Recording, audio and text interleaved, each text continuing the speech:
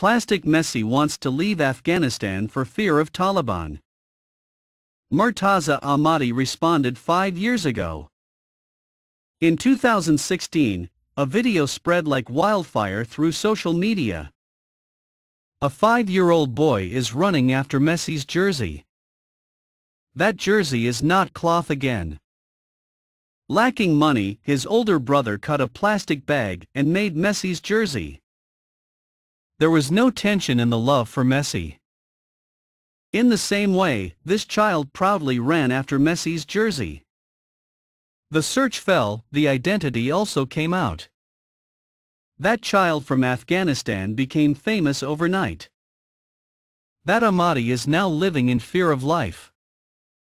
He and his family wanted to leave the country for fear of their lives during the Taliban regime. Lionel Messi himself was overwhelmed after the video was leaked in 2016. He wanted to call Ahmadi to Barcelona.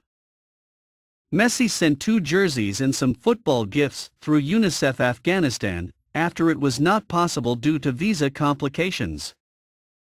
Later, in December 2016, Barcelona went to Doha to play a friendly match. Ahmadi's dream has been fulfilled there. Al Ahly took Ahmadi's hand while he was on the field. The picture of Ahmadi hugging Messi even after all the balls were gone made everyone emotional again. Ahmadi, 10, is now in Kabul. They fled to Kabul for fear of being attacked by the Taliban in their hometown, but they are not at ease here either. I am trapped at home and cannot get out for fear of the Taliban, Ahmadi told EFE news agency. I want to move from Afghanistan to another safe place, Ahmadi told the news agency. Please save me from this situation.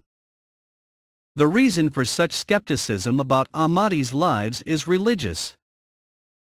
Although followers of Islam, Ahmadis belong to the Hazara Shia community. The Taliban are looking for people from this community. The family left the village and came to Kabul 2 months ago out of fear. Then they were also given security. But now they are not getting it. Murtaza's sister, 22-year-old Madia Ahmadi, also worried, what will happen to us? In the meantime, we are under threat. Now no police or army is providing security.